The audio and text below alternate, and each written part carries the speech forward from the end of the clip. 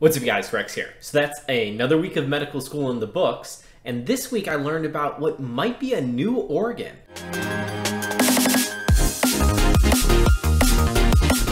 So this past week we've been mostly covering the lungs, and I have an exam tomorrow on the lungs, but we also did a little detour that we had a sort of just like seminar style discussion about 3 different recent scientific papers, and one of the papers was talking about a potentially new organ. So this article that I'm going to talk about was published on June 21st, 2020, and it is titled "The Tubarial Salivary Glands, a potential new organ at risk for radiotherapy." This paper is talking about what might be a previously undiscovered organ, and they think it's a new major salivary gland. So one of my goals every Sunday is to share something cool I learned in medical school in a very simple, easy to do way. And so this is my first time talking about a scientific paper, and hopefully I break it down very simply.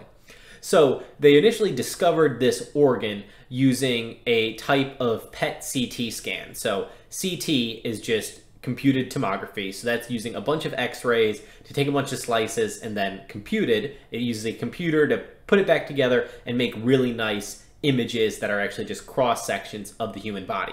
And then PET stands for positron emission tomography.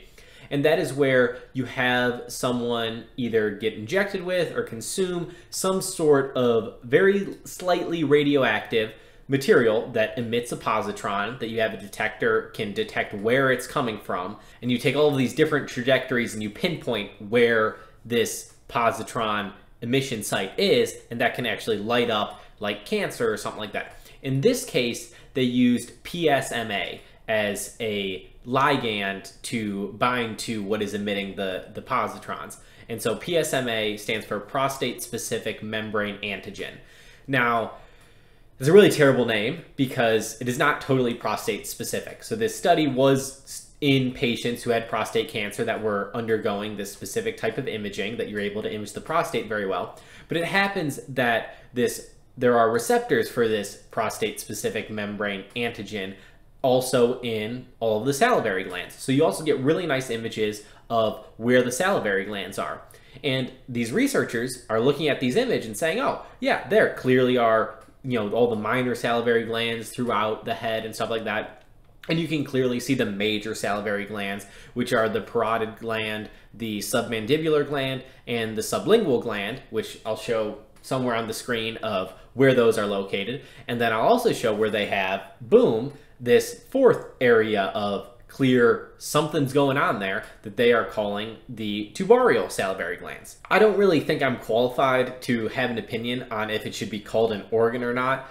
That I don't really have a really decided opinion on the definition of an organ, but that generally you think of an organ as it has multiple different tissue types, so it's not just one singular type of tissue, and it all is sort of working together to have a primary function or functions. It might be encapsulated, it might not be, and so I don't really know how to have an opinion yet on if it's an organ or not, but it seems like it definitely is very similar to a sublingual salivary gland. So in addition to doing just imaging of, oh, this is where it is, they also did a very small cadaver study. They just looked at 2 cadavers, and they were able to dissect out of these cadavers where they think this tubarial gland is, and take really thin slices of it and look at it under a microscope. And so that's histology, is sort of the study of looking at things under a microscope and identifying tissues.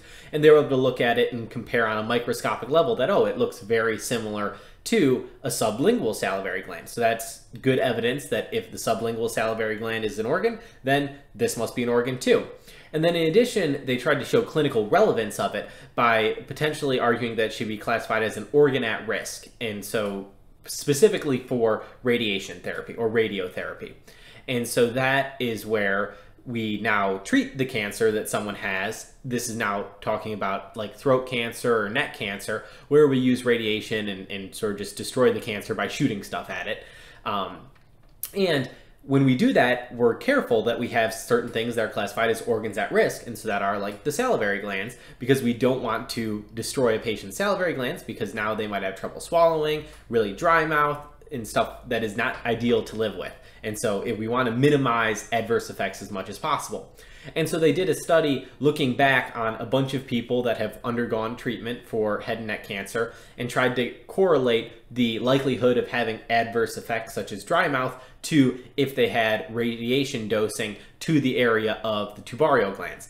They didn't really get good data because basically there's huge correlation between the chance of getting radiation to the tubarial glands to also some of the other major salivary glands, so they can't really pick out of the data if, oh, the cause of this was the radiation to this gland versus that gland. So really didn't have much conclusive results on it, but it is an interesting thing to think about, that it might be identified later through further studies that, oh, this organ actually is really important because we've actually been ignoring it and just targeting it along with other structures in the back of the pharynx and saying, oh, that's not that important, and letting all of the radiation pass through it on the way to the cancer site, and that is causing patients to have unnecessary dry mouth where we could maybe put the radiation through a different path and make sure we're sparing that organ.